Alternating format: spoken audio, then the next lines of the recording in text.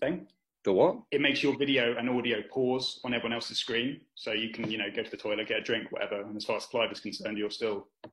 Oh my god! You don't know about that? Wait, I'm gonna write Control Shift 7.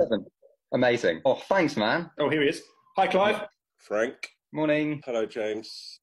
Our sales report, as you know, tomorrow for this sector is being announced. I'm expecting a roughly 10 to 20% drop for where we should be normally at this stage of the COVID situation. So I suppose what I want to... Shut up, Clive!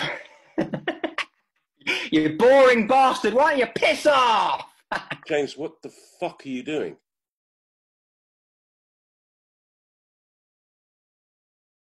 James, what are you doing? So, sorry.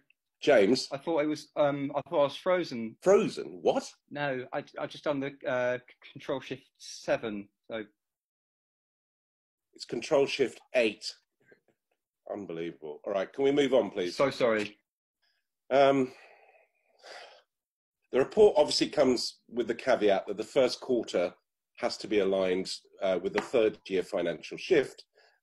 So one of the ways I thought we would describe it... Fuck you, Clive! That was a trap, and you are fired.